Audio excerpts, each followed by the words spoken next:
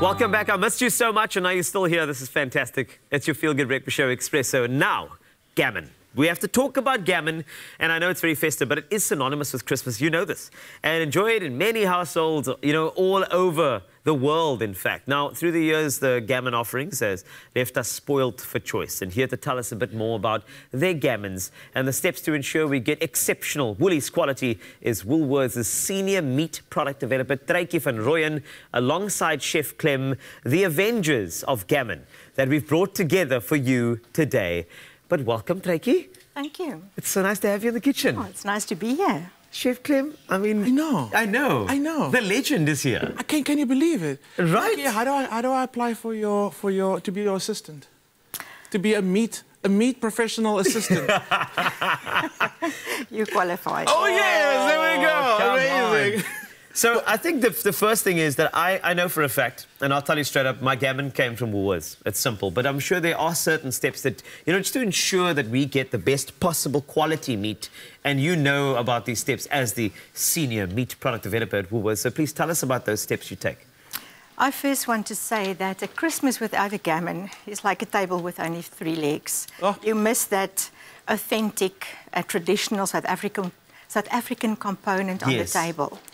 But for us to be able to produce a good quality product, you have to work with good quality raw material. Very true. So I want to take it back to the farms. We only use audited, approved farmers where we get our raw material from.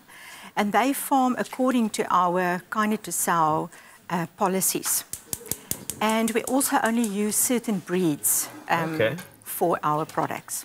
It's delicious, honestly, and I can say that this is why I pick this every single time. But naturally, there are certain differences, you know, in a Woolies Gammon, you know, over, let's just say, the others out there. What are those differences? Absolutely, yeah. There's lots of differences. So we've done a lot of upgrade work this past year on our gammons. Okay. We work with industry experts with minimum ingredients, and what I mean is the brine. So a gammon. The brine basically makes a gammon. Otherwise, it's just a piece of a pork roast. So minimum ingredients, but functional ingredients that ensure a consistent, succulent product. The other major difference is also the cuts that we use. We use 3 selected cuts out of the leg. This is the whole leg, so that leg gets split up in 3 different cuts. We only use silver side, knuckle, and the rump. Not the knuckle, sorry, apologies. No problem. The thick flank and the rump. Neatly trim, and each cut needs to be covered with a certain percentage of fat. Because if you look at this gammon, the fat is part of that beautiful component. Oh, yes, it is. And the natural basting of the fat during the cooking process also ensure a succulent eat. I can tell. This is why I do cardio. It's because of that reason over there. That's amazing. But it's not just about a gammon. No gammon is the same. There are offerings that Woolworths has. I mean, you can get an uncooked gammon, but then also the sliced ready to eat for those, because I'll be honest, I did get one of those this year because I just wanted to have something quick on the table that I could pour some sauce over. So take us through, Trykie, some of the offerings that you have, you know, in terms of the varieties of gammon at Woolworths. We've got a very nice choice for everyone. Okay, let's swap over. So those of you that like the convenience of just heating it or serving it cold, there's a lovely range of fully cooked products that's ready to eat. I love those. The big boy. Yes. Also a whole leg. The big boy, I like that. And then fully cook and slice, as well as another sliced product. That's the one I got.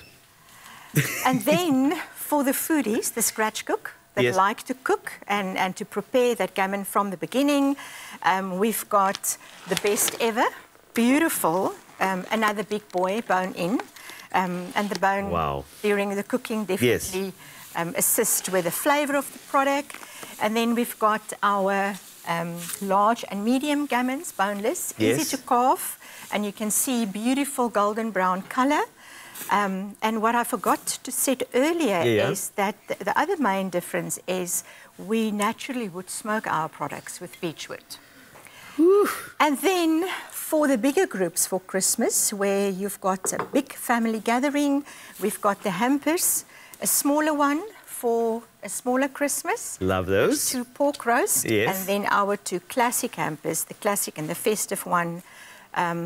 And the choice is a gammon, a corned beef, and a corned tongue. Wow. And the other one, the festive, is a gammon, a corned beef, and a beautiful smoked pork belly. You got us sorted, actually, this Christmas. It's amazing. I'm going to let you swap over to Chef Clem over here, Trekkie, because the thing about the big boy is that, you know, you've got a good family. However, everybody is tucking into all the meats, and now we got leftovers. So Chef Clem, while you and I have been having a conversation, Trekkie, has been preparing an idea to make sure that gammon does not get left over, doesn't just get, you know, set aside. I mean, we love Boxing Day. We love boxing it up and giving it to those who are less fortunate. But at the same time, we also love going away with family on Boxing Day and having some of the food that we paid for and cooked so many hours, you know, for. I feel like that's important to make the most of. And then what are you doing? To turn to something pretty epic. So exactly to your point, the leftover gammon, what do you do with it? Yeah. So what I've done is I've taken it and I've chopped it up, and we're going to actually put it inside a croquette.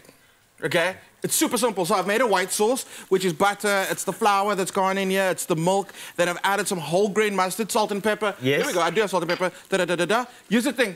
Get this out the pan now, and then it's set. And it sits like... So it's like this. You see? You want it to be thick and gloopy. You pop it in the fridge, so it gets cold, and then it gets gloopy like this. Really? So it's almost like a sort of a more solidified bechamel, like that sort of exactly thing, right? what it is. And if you wanted to add some cheese to it, you could add some I think I'd probably add cheese. a nice, like We're a going to do Emmentaler this. would be delicious with it. That nutty flavor to go with the sweetness of the pork would be so good. Yes. So then you take your gammon, your chopped up gammon, and you mix the two. Make sure that your gammon's cold when you do this as well. Okay? Then you're gonna basically have a gammon-infused white sauce. Are you with me? You got this. When you say with you, I'm having problems here. Okay. Because I mean, I was having a good morning, thinking like I'm probably gonna not eat too much, get ready for the rest of my day. But now you're making me want to eat now. You're gonna eat now. Just check this out. White sauce mixed with the gammon, rolled into little balls. You can do big ones. I hope we can taste. Excuse me? I hope we can taste. Yeah, Trekkie and I would like to taste. We're gonna taste. This is Trekkie's product that you're working with, eh? I want you to taste. So, you get your balls. Yeah. Keep everything chilled. If you're working with your fridge, don't let anything get too hot, because you want things to stay together. That's the only way correct, that's going to happen if it stays chilled. So then we're going to go into our flour first, okay? And then we're going to go into our egg. Egg wash. Egg wash. And then into our panko crumbs. When you get into the egg wash, give it a few like roly-polies. Make sure that the egg does actually... Yep, roly-poly. That's what you get taught in chef school. Give it a few roly-polies. I thought they taught it bolomakisis. Oh, no, that's when you do your masters. Oh, that master. Okay, Yeah. I thought so. Into the panko. And now at this point, you can freeze these. And you can have them for Easter. What? They can live in the freezer. It's perfectly fine, frozen like this. Then you take it and you pop it genius. into some oil and you deep fry them. Can you air fry it? Yes. I prefer deep frying it. You get a more solid crust, and the inside is going to turn to liquid. So it's going to become like it's going to become like gammony, cheesy sauce in the inside, crusted. So they're perfectly delicious, like on their own. I give it a little bit of like a mayo mustard to go with it for a little donkey dip. Yes. But also, if you are going to be like picnicking or going on the road, they're super small in the container. You can eat them chilled. It tastes so good. Oh, man. We're going to break one open for us, Carl. Like, we got to see what's happening now. Okay, oh God, Trekkie just jumped ahead of me there. No, you break it open. Let's see. So you see, Oh that man, sauce just thank like you, goes Trekkie. super runny. And the mustard absolutely makes it as well. Please, I'm just asking for a friend. Please do. You may. And this is a great way to use up your gammon, because I thought about it. If a guest is still coming like on the 27th, the 28th, the 29th, or pre-New Year's, if you got all of these made as your guests come in, imagine. Oh my word. Little beautiful little croquette, little glass of water. Glass By the of way- water, a glass of bubbly. Sparkling water. Sparkling water, definitely. But can I just say that Trekkie's, the quality we're talking about, Yeah. even after it's been croqueted, so to speak, that flavour still comes through. That brine you were talking about still comes through. You can still taste all of those beautiful inputs into what a Woolworths gammon is, even if it's deep fried. And How is that even possible? It's quality. That's what it is. That's the how we difference. do it. That always quality. I love that. Before I get my mouth full, find this easy recipe on a very special website that I know you love, all right?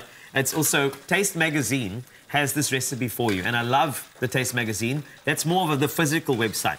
But we also got some great news. Woolies has extended their Gammons and Hampers deal, which means W Rewards members, you can get 25% off any 2 Gammons or festive hampers, while all customers get 20% off because we love you. This offer is available to Woolworths, of course, and at Woolworths until the 25th of December. That is Christmas 2023. Enjoy, and maybe it's not Gammon, maybe it's just game on this festive season.